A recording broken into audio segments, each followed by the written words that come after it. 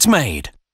The ancient Romans used it as a beauty cream and to treat burns. Even the Old Testament mentions butter. Abraham served it to angels. Back then, people made butter by shaking milk in bags of animal skin or in hollow logs. Today, its glorious taste is a product of modern technology.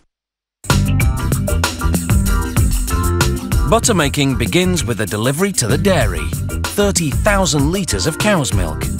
Its colour and odour are tested before it's unloaded through vacuum-pumped hoses. The milk is pumped into a machine called a separator. The separator spins, dividing the milk's fat from the rest of the liquid. The fat is called buttercream and the rest is skimmed milk. The essential ingredient in butter is the buttercream. It's thick, off-white and approximately 38% fat. Some of it goes on to make a milk substitute with a lower fat content. A valve is adjusted to reinsert some into the skimmed milk. The lower the fat content, the thinner and runnier the milk.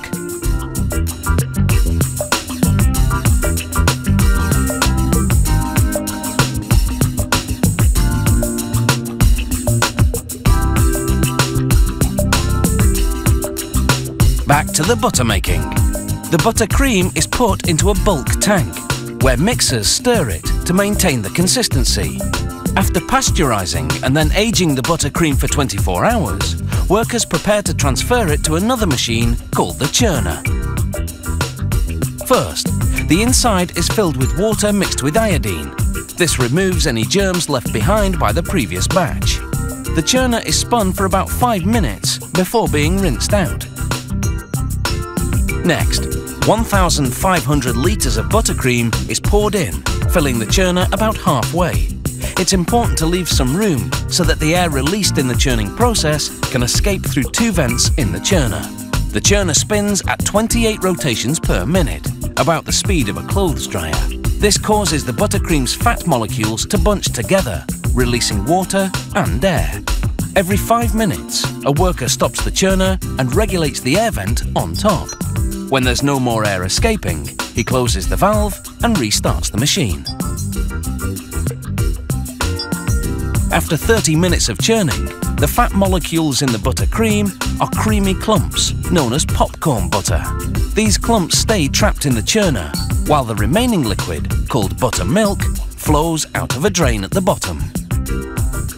A vacuum pump system sends it through hoses to a nearby container. This draining process takes 10 minutes and produces 800 litres of buttermilk.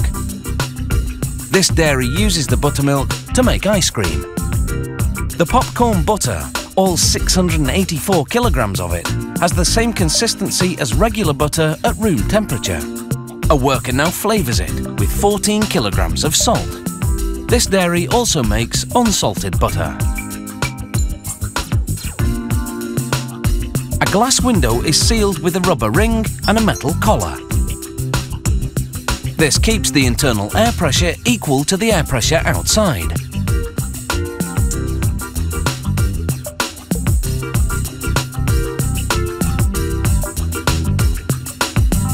After another 30 minutes of churning, the fat molecules thicken even more and blend with the salt.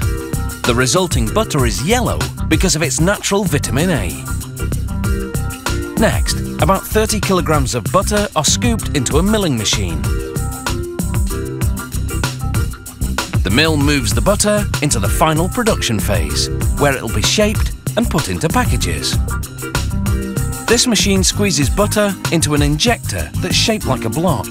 The injector then deposits blocks of butter into open packages. The packaging paper has an aluminium outer coating. This prevents light from penetrating, which would make the butter rancid. Before the butter is inserted, a plastic former bends the paper into shape. This mill operates 4 days a week, churning out up to 33 blocks per minute. That's a fairly small quantity compared to some dairies, but this relatively slow pace allows greater quality control.